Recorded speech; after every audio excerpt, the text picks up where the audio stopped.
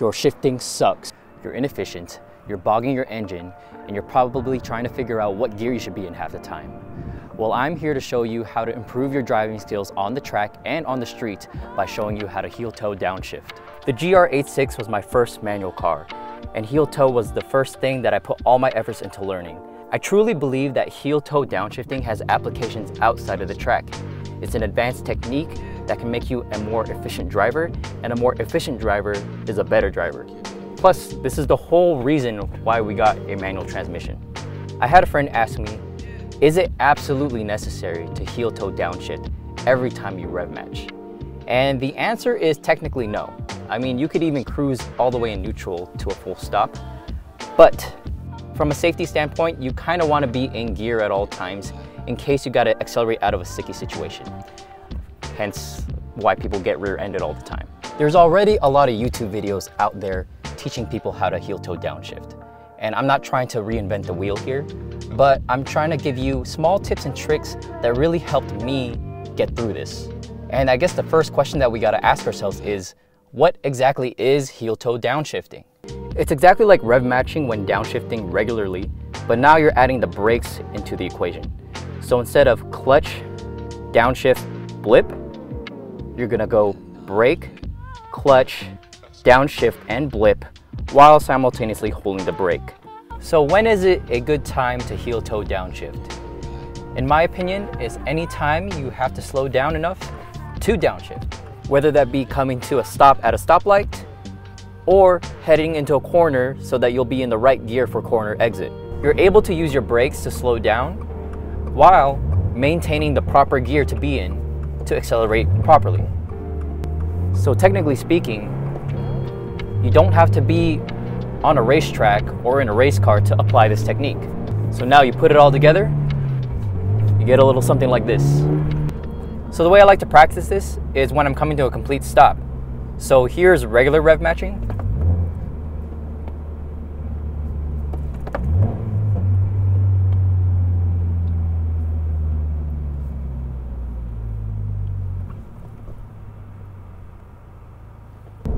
And now here's heel-toe.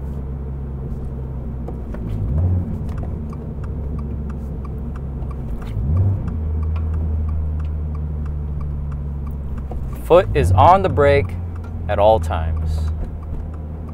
So again, you can regular rev match without coming to a complete stop. So I'm in 6th gear right now. Here's 5th, 4th, and 3rd.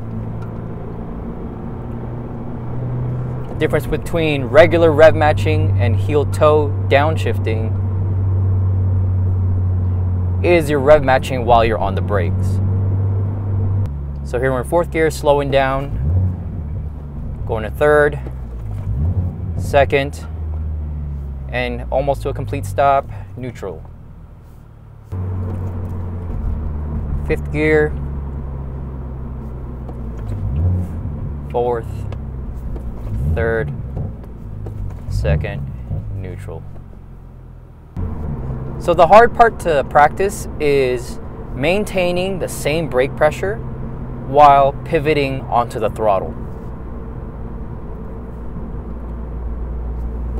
And that'll come with learning the car and just practice over time. Which is why my small tip here is to practice this in your garage with the car off and just practice this motion right here.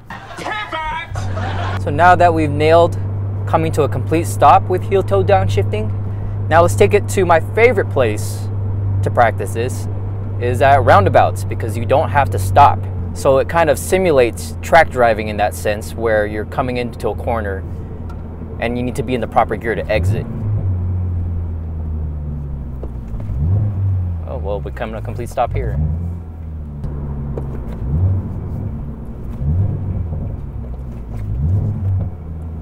And I'm in 2nd gear already, ready to go and exit out of this corner.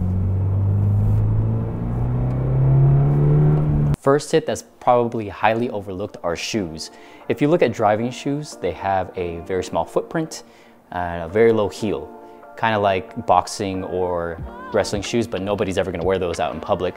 So my go-to are Chuck Taylors. It's classic, it's timeless, low heel, small footprint, and I will stand by this. It is the best driving shoe that I have tried thus far. If you're having trouble with heel toe, it's probably because you're wearing some really clunky running shoes that have a lot of cushion, and normally that's good for walking, but for driving not so much because you don't have a lot of feel for the pedals, and also in this case a very large heel in my case, and when I do the pivot I'm hitting the side wall of my footwell here before I even get to the throttle. And please keep in mind that you should probably learn how to rev match first if you don't know already how to do that before you learn how to heel toe.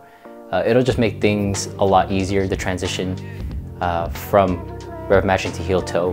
But once you do learn how to rev match, just go ahead and practice that pivot. It's more of a roll from the ball of your foot to the side of your foot onto the throttle. It's not actually using your whole heel on the throttle. I guess that was the one main thing that I was really confused about when learning this technique. Pivot! Pivot! Shut up! Shut up! Shut up! And no, your shifting does not suck if you don't know how to heel toe. My friend who actually taught me how to drive manual actually has never learned heel toe. He just knows how to rev match, and he's able to get through his day, no problem. But I'm just gonna assume that if you got a manual transmission car, you are probably a car enthusiast and are into performance driving. So if you are, and you do fit those categories, then I highly suggest learning how to heel toe. By the way, notice anything different?